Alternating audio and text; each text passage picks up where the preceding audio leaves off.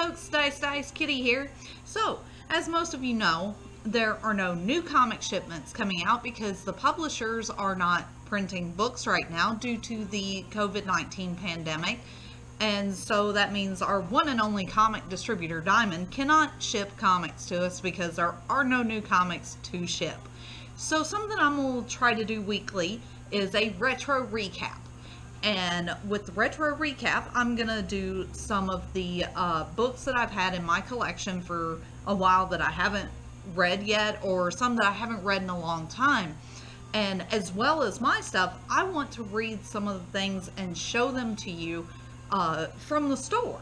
So store products, stuff that you can call up here and say, hey Jeff, I want that book that Kat was talking about this week. Or, hey, I saw that book, but I want some of the other ones that go along with it too. What have you got? So you can call and have curbside, or you can come in and talk to Jeff and, you know, check out all the stuff he's got here. There's racks of books, there's boxes of books, there's tables of books, there's plenty of comics. So for the retro recap for this week, today is April 9th, I believe. I have got 4 books lined up to talk about, and 3 of them are mine, and 1 is the store's. But I have other stuff that relates to some of these books to show you that the store has. So we're going to start off with my book, one of my books, Star Trek Starfleet Academy #1. This is from December 1996. This is not the first Star Trek series that was ever printed, but this is the first one like this that I know of, and it was a really fun read, especially for someone who was a huge fan of Nog from DS9. He's one of the main characters in here, and he's in a team of people at Starfleet Academy, and one of them is a relative of Decker's. So I can't remember if he's a son of Matt Decker or a nephew, but he is. It says it in here. I haven't read it in a couple of days, so I've forgotten. But he is related to Decker. Let's see, son of Admiral, descended from a long line of Deckers in Starfleet.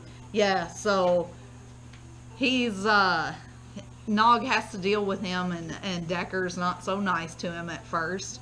And there's an Andorian. She's really cool, and I like the Vulcan chick, who is maybe a Romulan. We don't know yet. Well, won't know till I read the next issue anyway, or maybe a couple of issues later. But it talks about her being a Romulan spy, which could just be an implant or something, like a memory. But it's a false memory. But it's really cool. Like, Nog gets some stuff from Quark, some holodeck stuff, holosuite stuff, and he messes with the Academy's holo projector things and ends up creating a sentient life form. Only Nog, right? So yeah, they make peace with the brand new sentient life form. And see, I like issues like this where it's got fun stuff in it, but it's also got a serious tone. This feels a lot like TNG mixed with DS9, so that's why I like it. But it also, it has the problem of the week, so the sentient AI which tried to kill him, but also it has an underlying ongoing story, which is what it looks like is gonna be the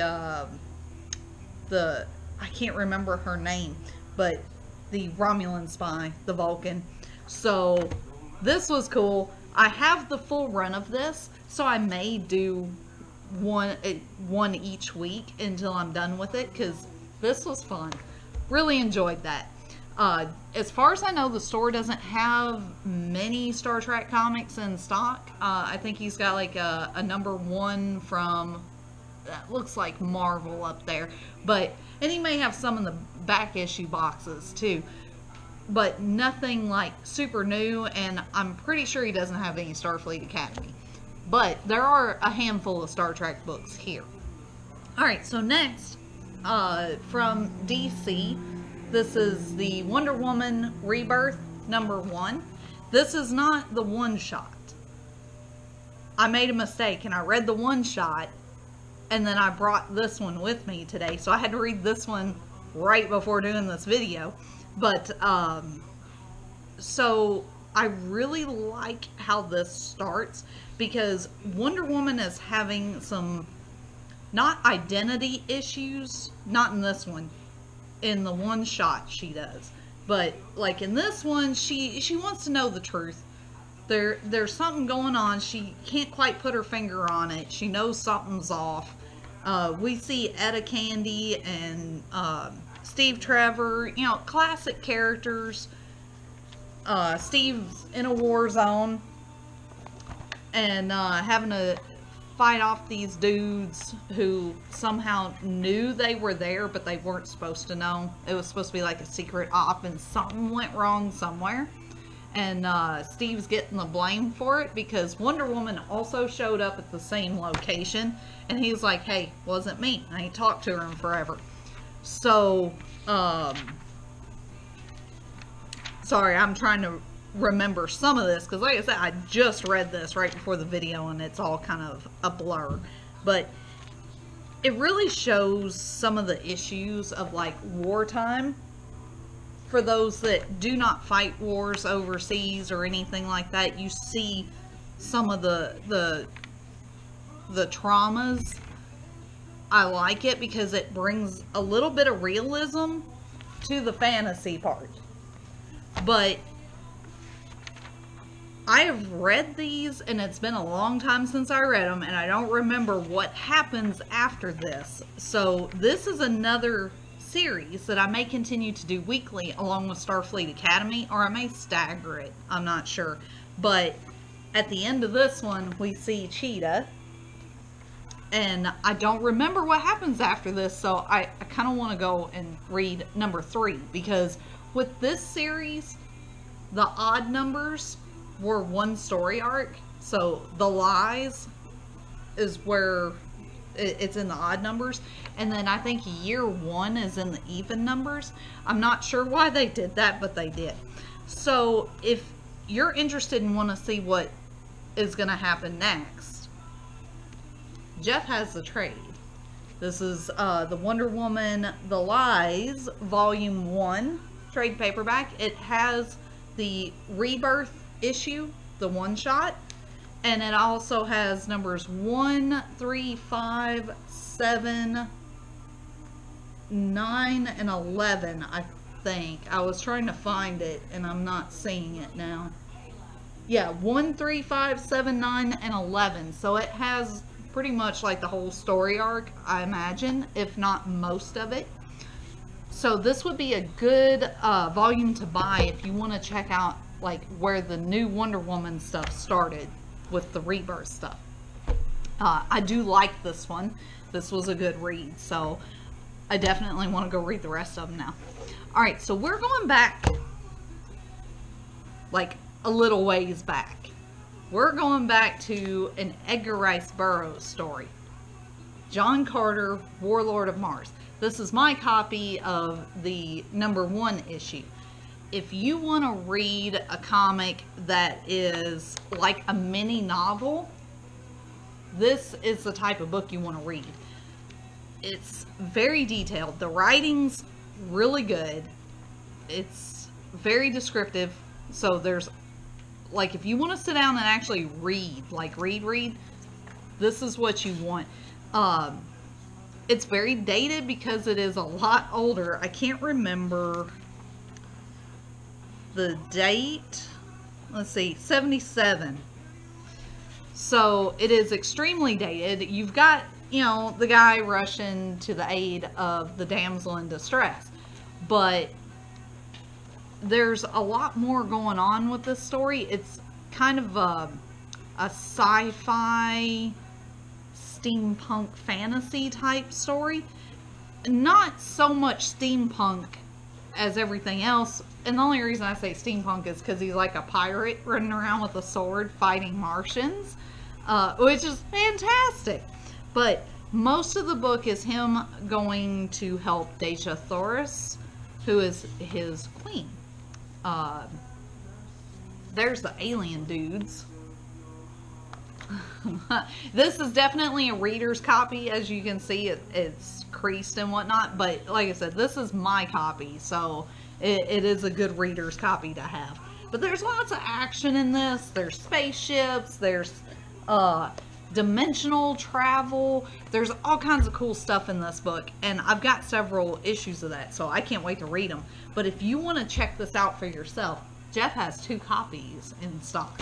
So might want to come up and see if you can get those or call him. Because if you like sci-fi fantasy type stuff, that's definitely a book you want to check out. Alright. Last book for my retro recap is, I don't know, let's see. Nope, not quite as old as, well, only by like 2 years. It's off by 2 years. So 1979. We have Uncanny X-Men number 129. Now this belongs to the store. You can own this copy right here if you call the store. This book was probably the most fun I've had reading a superhero book in a long, long time. So, 1979, yes, it's dated. Wolverine's sitting there reading a Penthouse and puts it back on a magazine rack where there's a Playboy. Like, it's literally those magazines. Hilarious. I loved it. But also, one of the characters, she has like, I think it's Fantastic Four, Hulk, and something that looks like Spider-Man, like comic books laying on her floor. And she's got like a Kiss poster on her wall. It's so fun to go back and look through some of these older books to see like the little Easter eggs that are put in there, whether intentional or unintentional. And it was just absolutely fun to read. The story is amazing. It's written by Chris Claremont and John Byrne.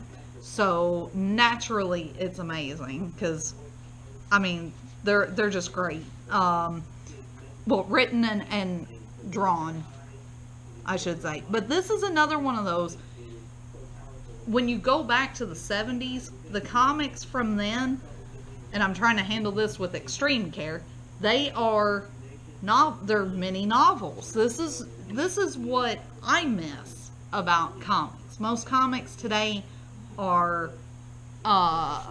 more art than they are story. So, for example, I'm going to try to find one of the, this is like the more wordier pages in this one versus, you know, this one here, which is not the wordiest pages in this one here, but there's paragraphs. I love it. I sat here, was engrossed reading this. Now, I am not the biggest X-Men fan. There are certain characters that I like, and I love the X-Men animated series. Reading this made me feel like I was reading an episode of the animated series. So I think this is where they got their inspiration from, is from this particular run of Uncanny X-Men. But it's got the Hellfire Club in it. The Dark Phoenix saga starts in this. It's a first appearance of Kitty Pryde and White Queen, Emma Frost. And, I want to say there was something else. Oh, Banshee. Banshee leaves the X-Men in this. So, and I think it says it's in the Overstreet, it calls it the last Banshee. And I'm not sure if that means it's the last one in this volume. Because, I mean, he comes back later. You know, like much later. So, that's what it could be. This is volume 1 of Uncanny X-Men. But we see characters that are being used in current stuff now. Like Lorna Dane. She's in this briefly. Who else? There was somebody else I was like, hey, they're in a current show. I don't remember who it was now. I should have made a note of it. But it was just really entertaining and fun to read. And when you're not reading the comic, some of these older books, They have the most fun ads to look at. That's a Star Wars toy ad. There's a radio controlled R2-D2. But or like the Mego elastic stuff. I mean, there's all kinds of fun stuff in this. But again, it's dated. So there's a couple of things in there, like there's a cigarette ad on the back of the Penthouse magazine that Wolverine is reading. But like there's some comments made that like they would be considered offensive now. So you have to keep that in mind when you read these older books, because that was a different time and people just spoke to each other differently. But I loved it. I'm going to be honest. I did not think I was going to like this book. I picked it up, sat down to read it, and was like, this is great. How come I've never read the Uncanny X-Men? This was awesome. So if you want this book, you can call Jeff. He has it on the wall for sale.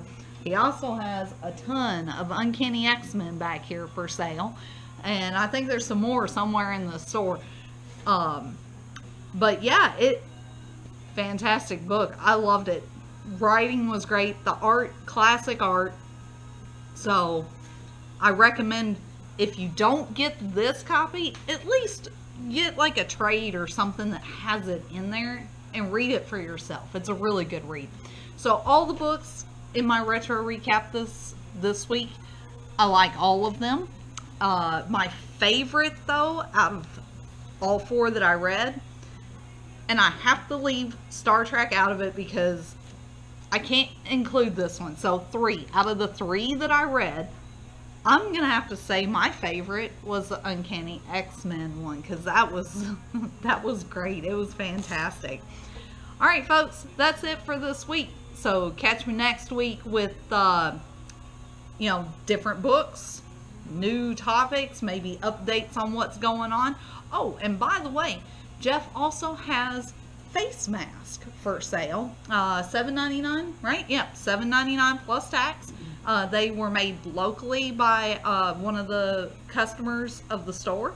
So they are not like CDC face masks, but hey, they're cloth, rubber bands, they're face masks. So if you're looking for one, there's a whole bunch of different themes to it. There's superheroes, and I think some like girly themed stuff. Like there might be a princess one, I think, or something. And there's kid sizes and adult sizes. So call the store if you're looking for a face mask, or if you're looking for any of these books I talked about, like one of the John Carter books, trade, or that first appearance of Kitty Pryde. Fantastic book. Loved it. Alright, folks. Catch you all next week. Live long and prosper, and glory for the Empire. Kapla!